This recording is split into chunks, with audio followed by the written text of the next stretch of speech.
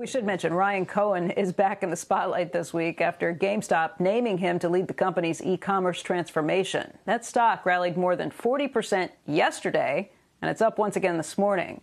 Joining us right now is Sarah Needleman. She's a reporter at the Wall Street Journal. Also, Nigel Vaz, who's the CEO of digital consultancy Publicis Sapient. Sarah, I'll start with you on this just to kind of run this through.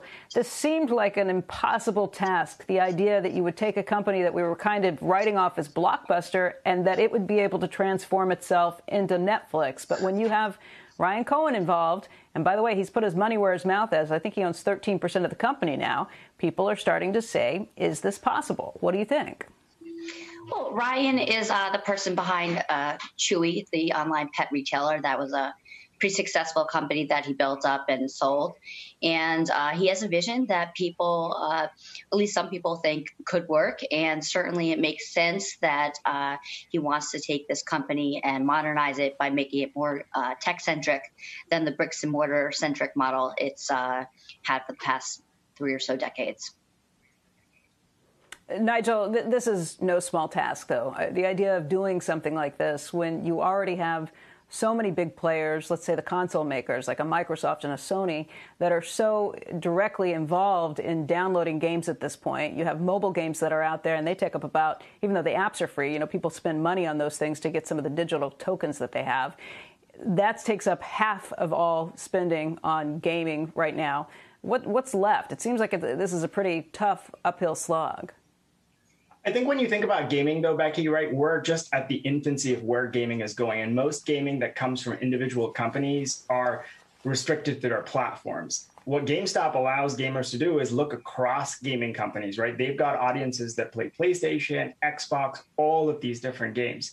And when you think about where we are, we're at the infancy of a market that's about to start to get into digital content, real community experiences. Esports is picking up in a big way, streaming services. So, my thing about digital transformations is they're kind of like a little bit like an iceberg. What the customer sees is important, but what you have to do underneath that organization to kind of prop up the bit that's above the surface is critical. And what I think Ryan and the team at GameStop are doing is basically saying we got a long way to go to just fix the basics. If we can get things like e-commerce working for us, if we can get collect in store, if we can get communities going, if we can get more digital content engagement, certainly a long way to go. But I definitely think that there's a lot of room for them to grow from where they've been and are today. Nigel, that's a whole lot of ifs. And when you say they have this customer, how many customers do they actually have and how tight of a hold do they have on them? Well, I think you can look at, I'd say, not justifying necessarily what the stock's doing, right? But just thinking about the strategy of the company more broadly. As you said, they've built businesses like Chewy, this team. And they understand that, while the economic moat is what you tend to focus on, right, which is effectively the kind of famous Buffett principle of all of the traditional sources of value. My sense is now if a business can actually start to figure out how to, focus on the experience, really bring some engineering capability, get new products and services out there, use data to constantly iterate on the business, there is no reason why a Disney, who many people have written off, can't rival a Netflix, right? And I feel like that is the journey that they're on. I mean, it's a long road, like you said, and there's lots of ifs, but certainly something that I think is a viable proposition. Hey, Sarah, when you look at this, I mean, honestly, this is something I would have laughed about 3 weeks ago. Maybe it makes a little more sense now, but you talk to a lot of people about this. What's your take on it all? Well, the video game industry has been growing by leaps and bounds for the past several years, and certainly the pandemic has given a major lift.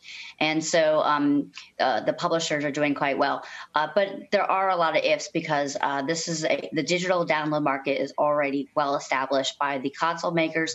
And even on the PC side, you have services like Steam that are really entrenched and have been around a long time. So it is really quite the uphill battle, despite the fact that this is a massive and growing industry. I think that GameStop, if esports is one avenue they could use because they do have a large retail footprint and they could potentially do some sort of a little league type situation in their stores. But of course, the pandemic has made that very, very difficult. If the pandemic wasn't a factor, we might be having a different conversation about taking advantage of that retail space. And so I think the ifs are big ifs, and it will take a lot of time and capital for the company to even have a shot at competing with all these entrenched players. But Mr. Cohen, of all people, is probably one of the best ones out there to take on this task. He certainly has the passion for it, and he has a financial incentive for it. But it will take time. I don't think we're going to see a change overnight. Certainly not as fast as the way the stock has been moving. Shepard Smith here. Thanks for watching CNBC on YouTube.